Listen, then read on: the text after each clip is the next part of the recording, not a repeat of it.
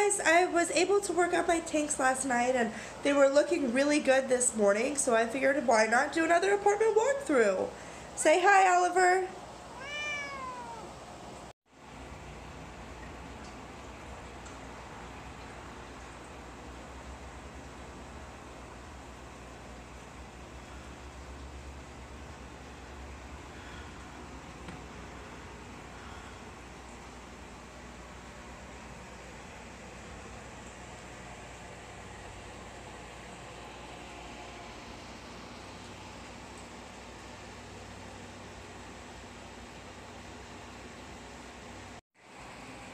This is my largest planted tank. It's a 29 gallon. As you can tell, it's really overgrown. I should probably trim it back some. I've got my Anubis forest back here and all of my swords. Lately, I've kind of been a fan of the crazy jungle look. You can see that I have a really thick layer of duckweed on the top. The reason for that is this is a Phoenix Planet Plus. It's a really powerful light, and I should really honestly probably be running CO2 on this system. And something else that I do with all of my filters is I like to add live plants to them. So taking a little bit of aquaponics inspiration really helps with water quality, lowers nitrate levels, and it looks cool. This is one of my rescue leopard geckos, Jasmine.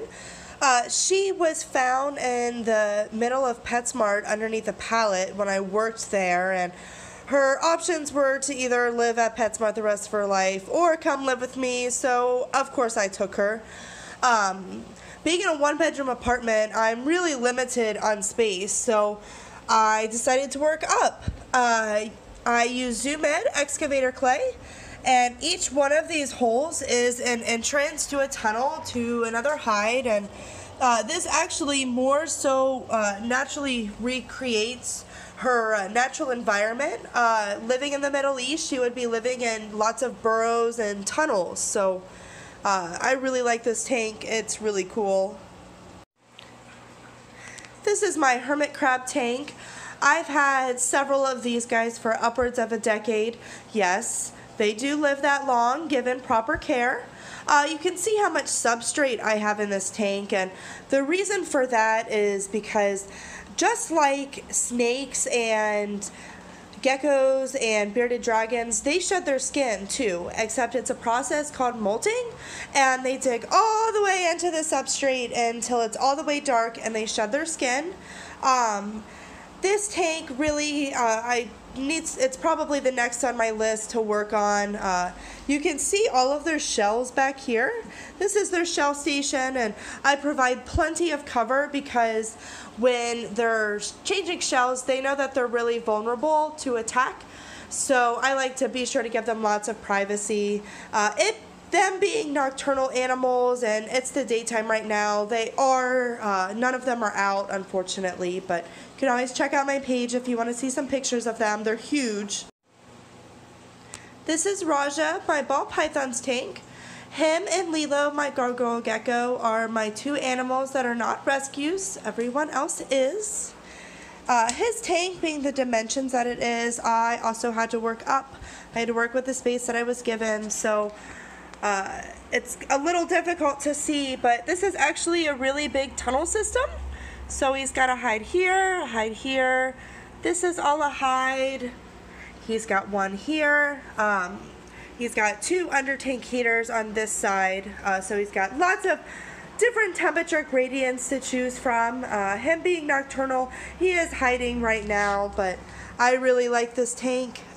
It's very difficult to work with, the dimensions that it is, and he is really destructive, so I have to be sure, to be 100% careful what I'm putting in there, and I think I've done a really good job with it. This is Nala, my bearded dragon. She was a rescue as well. I love her tank. I am really big into using materials that I found outside, and of course after cleaning them and bleaching them, of course, and letting them dry out, A lot of people will say that bearded dragons don't like to climb, but in my experience, that actually hasn't been true. The majority of the time, she is up here on her branches. She doesn't like to go down onto the bottom very much.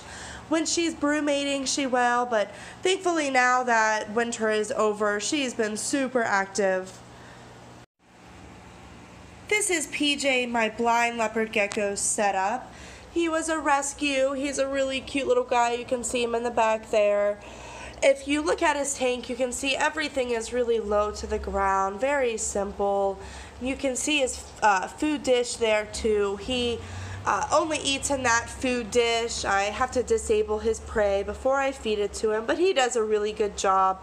I've had him for several years now, and it's really been a joy watching him calm down.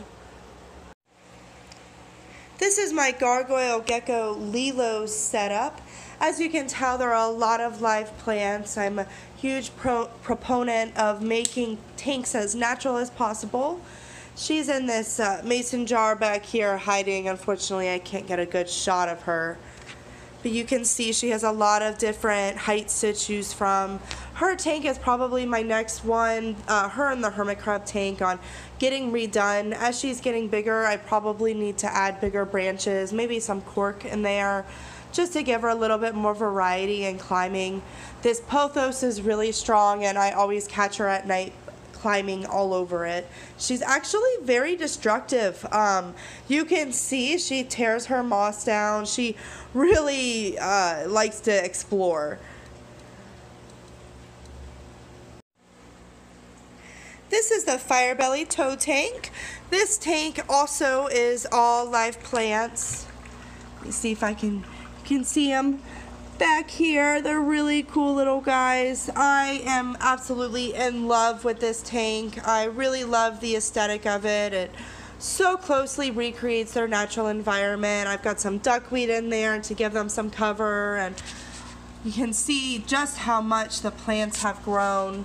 I trimmed them back a few days ago, believe it or not.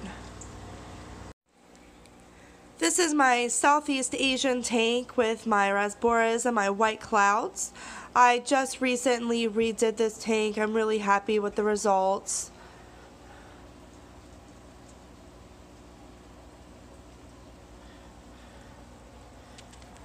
You can see I also have pothos growing in the filter.